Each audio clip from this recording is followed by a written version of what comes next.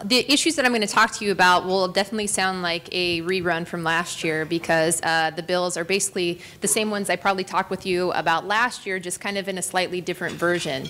I think last year when we were here, we were talking about predictable scheduling, reliable scheduling, predictive scheduling, whatever term they want to utilize to try to garner some more support for it. But basically, it's a mandate on all employers to have advance notice of schedules for their employees. Last year's version was 14 days, and that bill was started on the Assembly.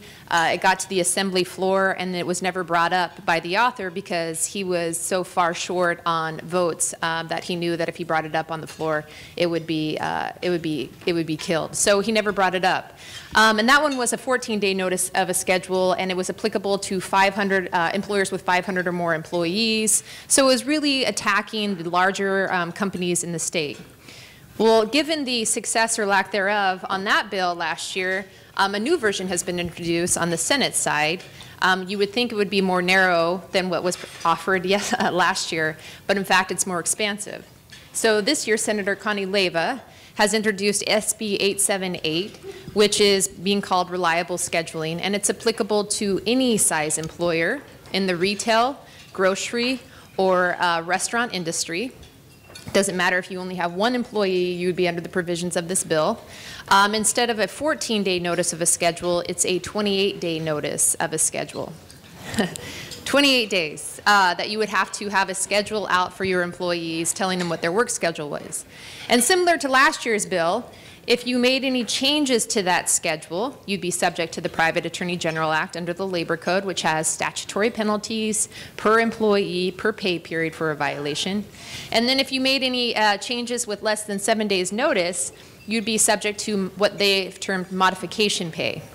And the modification pay is the amount would be determinative on what the employee's scheduled shift was. So if they were 8 hours, if you had a scheduled shift of 8 hours and you changed it with less than 7 days notice, you would have to pay that employee 4 hours of modification pay for any changes. And these changes are even changes that are requested by the employee. You could be penalized for doing that. And of course, if you change the schedule because one employee can't come in and so you have to call in another employee with less than 7 days notice, that could potentially trigger the 4 hours or some amount thereof of modification pay. In addition, Senator Leyva has taken from the paid sick leave law that has been so easy to implement, I'm sure, by a lot of businesses.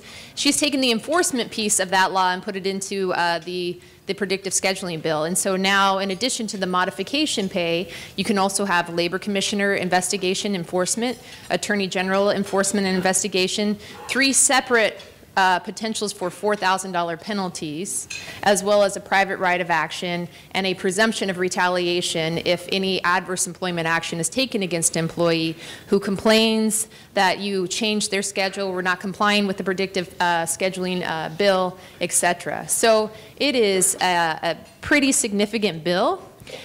We are certainly working on it on the Senate side. The major political change this year is it's being sponsored and supported by the California Labor Federation, which is obviously one of the strongest political interests up here at the Capitol and is certainly a worthy opponent and has been pretty successful with their sponsored bills over the last 5 or 6 years. They have been the sponsor of many of the big labor bills that you've seen the governor sign over the last 5 or 6 years. So SB 878 is certainly one to watch and certainly one to be concerned with for all employers in California.